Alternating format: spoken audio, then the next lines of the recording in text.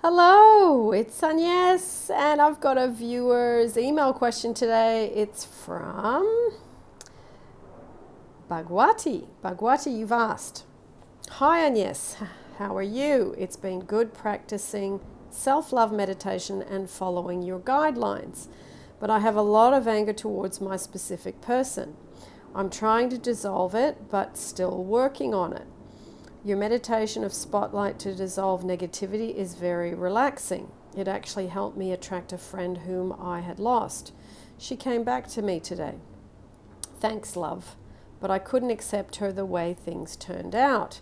I just want to know how to accept people when they have disrespected and hurt you. I understand totally everyone is you pushed out, and when I accept this concept, I can accept them back. But does it make our value less in front of them in general, and do we trust them again? Please do make a YouTube on this.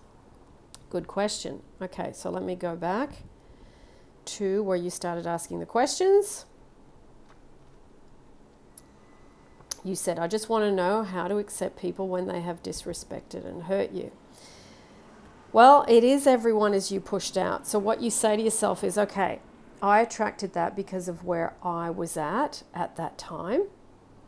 Now I know better. I can do better in how I am. Okay?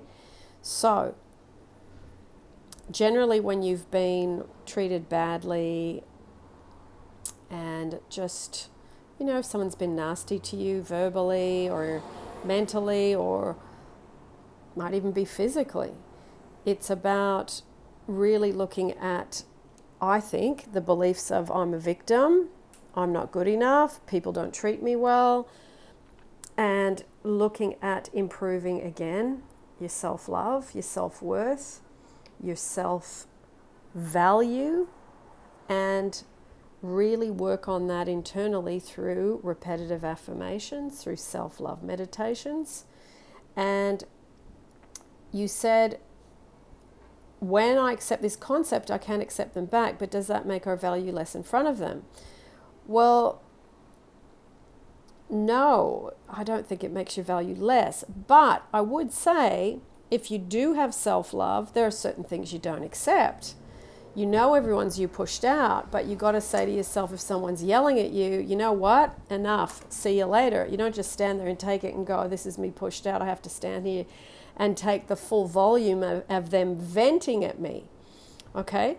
Self-love is self-love, which means if anyone is abusing you, physically, mentally, emotionally, you get out of there. And then you go, okay, what am I thinking, feeling, and believing that I need to dissolve? That is still active in me.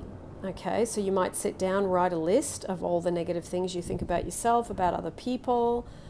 You might have the belief people belittle me, or people are always nasty to me, or people bully me, or I'm a victim, or I feel like a victim. Why am I always victimized? Things like that. If those things are in you, you start to learn to change them through flipping them. So if you've got the belief people belittle me, then you write an affirmation. It's not going to be, you're not going to say people don't belittle me as a mirror image. You would say something like, I love that I'm treated with respect. I love that I'm appreciated. I love that people are kind to me. So you write those kind of affirmations to counteract that. Okay? So let me have a look. Now you said, can we trust them again? Well, it's more, can I trust myself? Because if you trust yourself to not hang around if someone's in a bad place mentally and emotionally and they're venting it at you, you just go, you know what, see you later, I'll see you another time. And you just exit. Physical removal of the body, mind and spirit, just get out of there, is the great way to break the first level. Then the second level needs to be that you change what you're doing mentally, and then it affects you in a positive way emotionally. But that is easy to say and it takes work. But it is possible. It is possible. And saying, I'm appreciated. I'm appreciated. I'm appreciated. People love me. People treat me with respect. Those kind of affirmations you can work on to help you get there. Okay? So you asking, do I trust them again? Well, trust your gut instincts once your self-love is good. Okay? So personally, I don't let someone, if someone's done something to me once, yep, I can forgive, I won't forget, because remembering it reminds me to have good boundaries with that person. Yes, they're me pushed out, but while I work on my stuff doesn't mean that things aren't going to come in, because we're human and we've got mixed emotions, and then sometimes we pull in things that we really don't, wouldn't choose. So think of it that way. Always self-love. What would self-love do in this situation? What would self-love do in this situation? Okay?